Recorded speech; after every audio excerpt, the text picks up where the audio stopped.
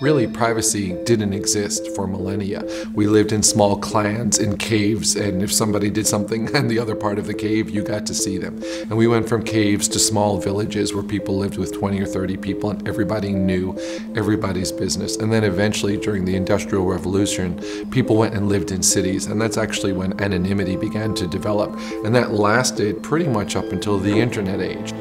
As you fast forward, what you see is the social effect of being able to communicate in this computer-mediated way. But we're starting to see some other, let me say, unsettling things.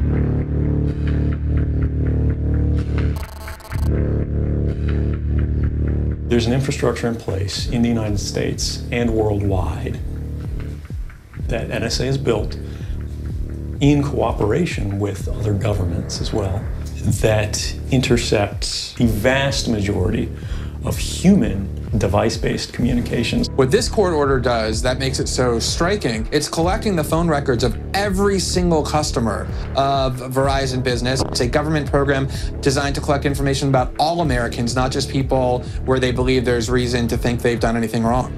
We have a system of pervasive pre-criminal surveillance where the government wants to watch what you're doing just to see what you're up to, even behind closed doors. The reality of working in an intelligence community is that you see things that are deeply troubling. Privacy is deeply under assault. Technologically, it becomes feasible to track you in more ways than anybody could imagine.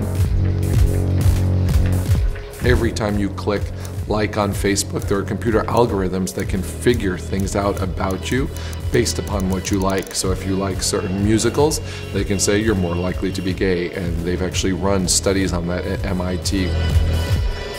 So we're all leaking data, and we're being segmented by large data companies that store this data, often very insecurely, with very little regulation, and we don't know how that will play out in the future. There's this whole dynamic in which privacy is rapidly eroded, but we don't have a good set of social conventions that tell us what we should be doing with this kind of technology and how we should be treating each other. How do we evolve appropriate social conventions for the environment that we are not only living in, but creating? Privacy is very much a fundamental human right, and I think we should be doing much more to protect it. If we don't act to establish international standards that are widely respected and enforced by strong technology, we may not be able to get privacy back. But today we can. All we need to do is advocate for reform. I've heard people say, if you've got nothing to hide, then you wouldn't try to assert privacy. And my response to that is, if you've got nothing to hide, then you've got nothing to live for.